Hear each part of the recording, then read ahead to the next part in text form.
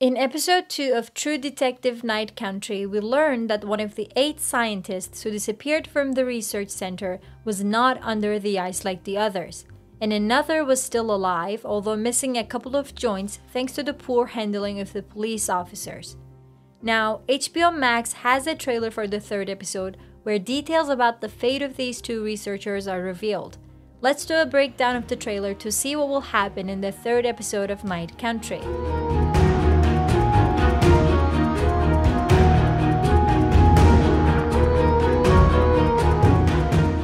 The episode 3 trailer starts with police officers gathering around in the area where the researchers were found. Since Raymond Clark was the only one who came out of this incident alive, he is now the prime suspect, and everyone is looking for him. It looks like during the search, Navarro sees someone. From the shot in the trailer, I can't really tell who that person is. It looks like a man holding something, maybe a dead animal that he hunted. Of course, Navarro chases him while we don't see who the person is. Here, I want to refer back to the official Season 4 trailer where a different man was seen wearing NEK's coat, which makes me think Raymond Clark left it somewhere and this man stole it. I don't seem to remember who this man is. If you know, please tell me in the comments below. I think Navarro will see this mysterious man and think that it's Clark because of the coat, but it won't be him. The next scene of the trailer shows Navarro and Danvers working on the case together. They are looking at the evidence from Clark's trailer. All the pictures and the belongings there clearly indicate that these 2 were in a secret relationship, but Danvers and Navarro question why they would keep such a relationship a secret. Then Danvers looks at a photograph of NEK, a photo we've seen in the 1st episode of the season. It has Annie with a coal covering her mouth, which probably happened during one of her protests against a mining company. Episode 2 made it obvious that the works of the miners caused the water of the area to go bad, and as an activist, NEK would try and fight against this. Another scene shows Danvers and Navarro traveling together. It looks like Navarro is overwhelmed with the experiences of her life and she just wants to disappear.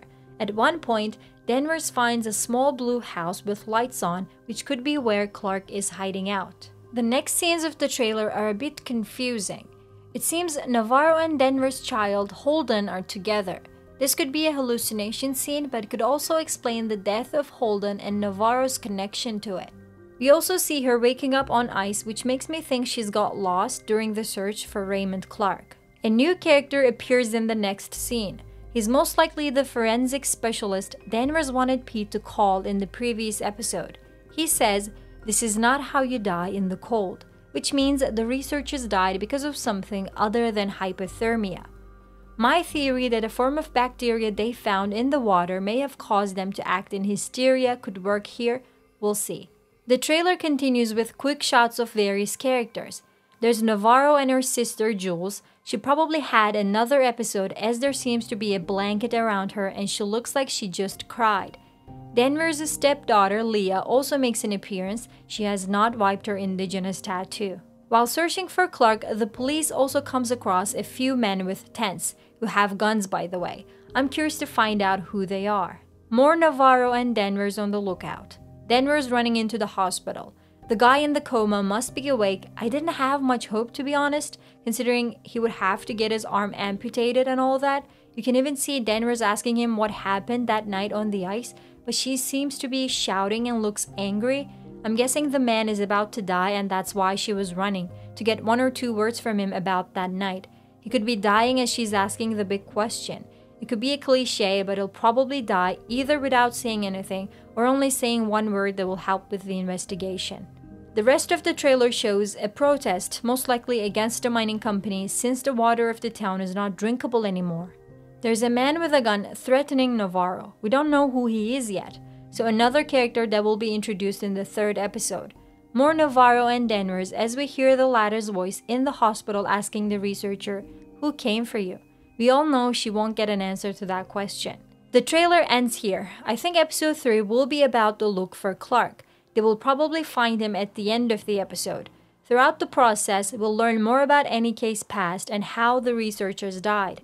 More focus will be on Jules' episodes and the protests against a mining company. While Danvers will deal with the man at the hospital, Navarro will be on a search on her own. It looks like we'll find out more about their past as well. I'm quite excited for what's to come. Tell me what you thought about the trailer in the comments below. Don't forget to like and share this video. Subscribe to next season for more. See you soon.